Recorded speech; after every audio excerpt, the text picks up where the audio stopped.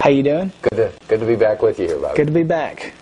Now, everybody says you're a former astronaut. That's right. Tell us a little bit about that. Well, I got to fly on the space shuttle, actually twice, 2 missions, back in 1988, 1990.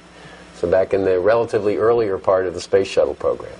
But I had a great experience. Well, how did you get started? Well, that was my dream when I was a little boy. Actually, younger than any of the cadets we have at the Riverside right now. Just always wanted to fly in space. That was back before we had astronauts even. I was in 8th grade when the first astronauts went in space. And the early American astronauts were all test pilots. So that was my goal, that was my route, and I went to the Air Force Academy, became a fighter pilot, had a tour in the Vietnam War, and then became a test pilot. And in 1980, I was selected by NASA finally as an astronaut and had the opportunity to fly on 2 space shuttle missions, as I mentioned, and make my dreams come true. So it was quite an experience for me. So what was it like in space? Oh, it was incredible. Beyond words, really, Bobby. The experience of, one, riding a rocket, strapping yourself down to 4 million pounds of high explosives and having somebody light the fuse is just an incredible journey.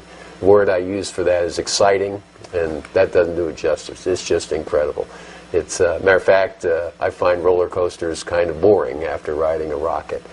Then once you're up there, you're weightless, and it is really cool to be weightless, to be able to float around and just relax. And I use the word fun for that. It's just a blast to be able to be weightless, do all these flips, pretend you're an Olympic gymnast, even though no way I could do that down here, but up there you can really do some fun things. And then thirdly is being up there about 200 miles above the surface of the Earth, going about 17,500 miles an hour, circling the Earth every 90 minutes, all the way around the Earth every hour and a half. And you're weightless, and you float over to the window, and you look out, the Earth going by below. It's just an awesome, awesome experience to be able to do that. So basically, haven't been to any theme parks lately, then, I guess. Well, I still enjoy my theme parks, but because they have a lot of stuff like the space rides and everything. Compared to that, I guess it's not compared to the real thing, right? Well, now I haven't been down. You know, Disney World's got that new Space Mountain ride. I've heard a lot of great things about it. Haven't had the opportunity to do it, and I think that'd be fun to go down and try that out. But doing the real thing is just